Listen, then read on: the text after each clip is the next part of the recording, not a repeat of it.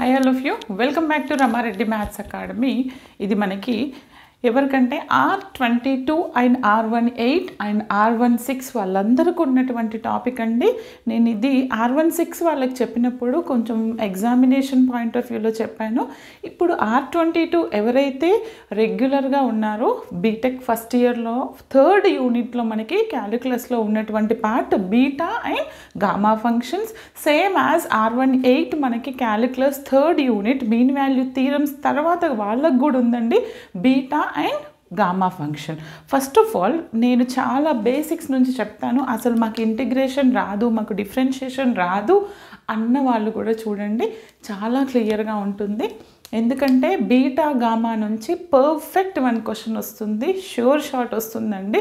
లేదా ఏబీ బిట్లలో ఏ అనేది mean value ఉంటే బి అనేది బీటా గామా ఉంటుంది. ఈ యూనిట్ నుంచి ఏ ఒక్కరు కూడా మార్క్స్ మిస్ అవ్వద్దు, అందుకే క్లియర్గా చెప్తున్నాను.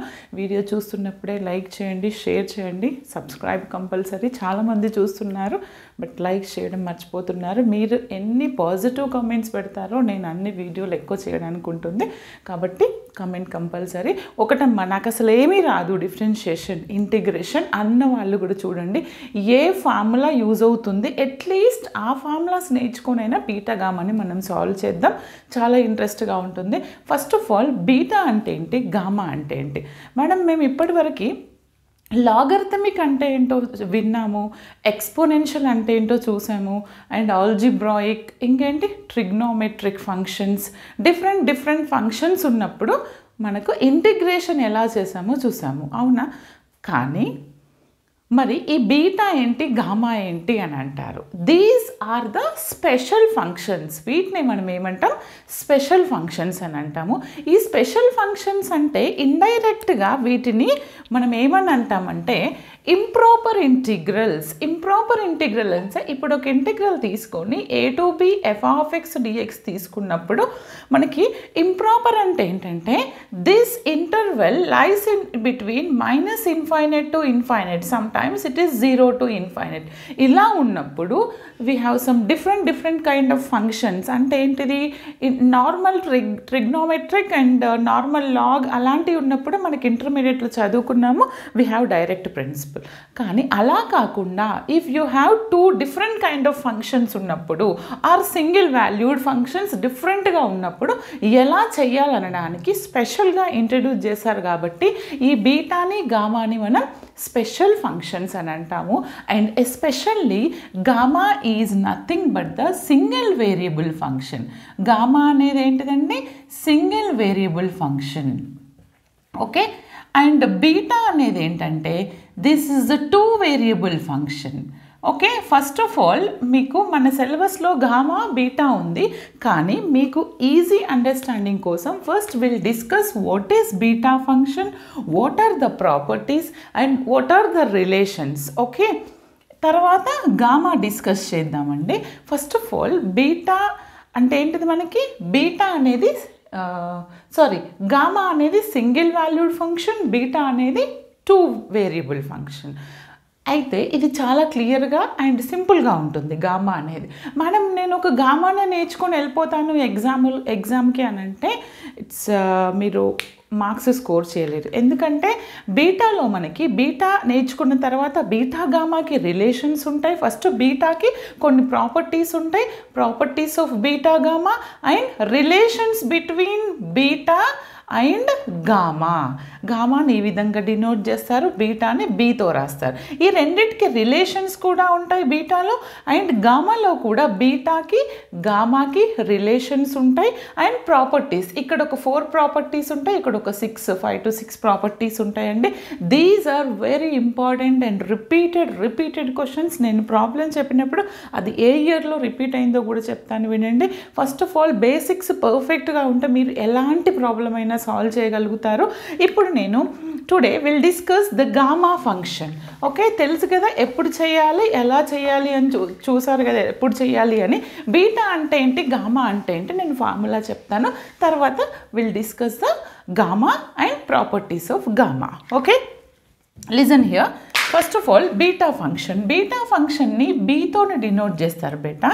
This is nothing but B of m, n is equal to 0 to, this is 0 to 1, x to the power of m minus 1 and 1 minus x to the power of n minus 1 dx.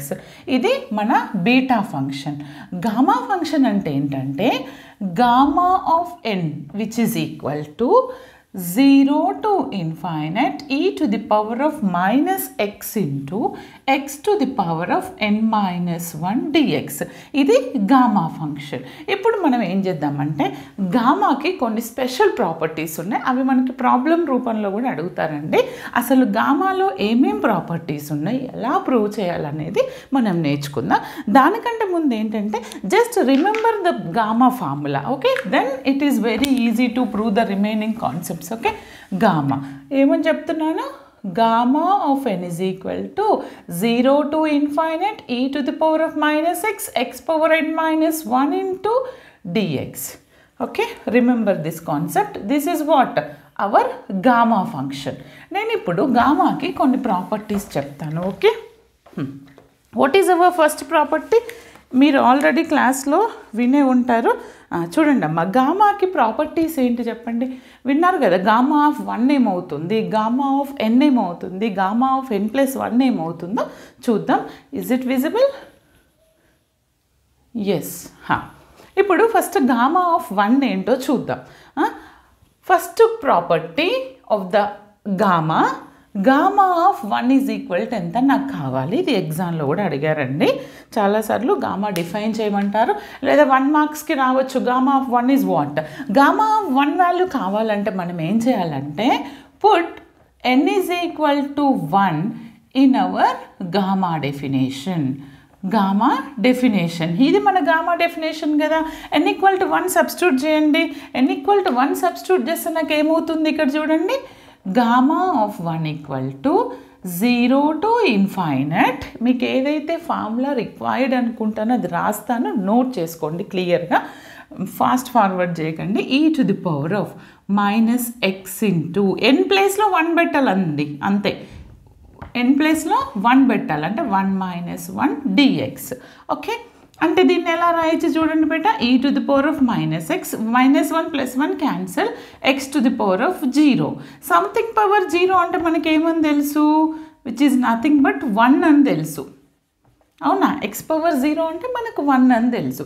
ఇప్పుడు దీనికి మాత్రం నేను integration చేయాలి. అయ్యో very simple కదా అంటారు. చెప్పండి మీరు నాకు, e to the power of minus x, ఇక్కడ తెలియని వాళ్ళు రాసుకోండి.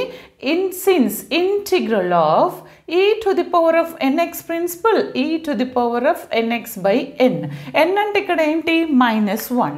మరి దీనికి ఇంటిగ్రేషన్ ఏమవుతుంది, e to the power of nx by n అంటే -1. What are the limits here, 0 to infinite. ఇప్పుడు ఏం చేయాలి, apply the upper limit, e to the power of minus x ప్లేస్లో ఇన్ఫైనైట్ పెట్టండి, -1 minus of lower limit e to the power of -0 by -1. తెలియని వాళ్ళు రాసుకోండి బిడ్డ, ఏం లేదండి, e to the power of infinite value is infinite and e to the power of minus infinite value is 0. Remember these two concepts. These are always repeated in this chapter. Okay, ఇప్పుడు చెప్పండి, e to the power of infinite ఉందా, మనకు minus infinite ఉందా, minus infinite ఉంది. దాని value substitute చేస్తే ఇది 0 by -1 వస్తుంది. ఇది minus of minus plus something power 0, 1 by 1 అంటే 0 by 1 is 0 అంటే నాకు ఎంత వచ్చిందండి, 1.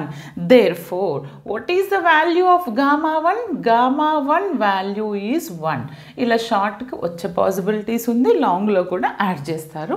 ఓకే, మనకు టైం ఉంటే రిమైనింగ్ కాన్సెప్ట్ ఇప్పుడు స్టార్ట్ చేద్దాము. లేదంటే నెక్స్ట్ వీడియోలో వాట్ ఈజ్ గామా n ఏంటి, గామా n+1 ఏంటి, గామా హాఫ్ ఏంటి, అవన్నీ నెక్స్ట్ వీడియోలో పోస్ట్ చేస్తాను. వీడియోని కంపల్సరీ అందరికీ షేర్ చేయండి బెటర్, క్లాస్కి, గ్రూప్స్కి, అందరికీ. Thanks for watching.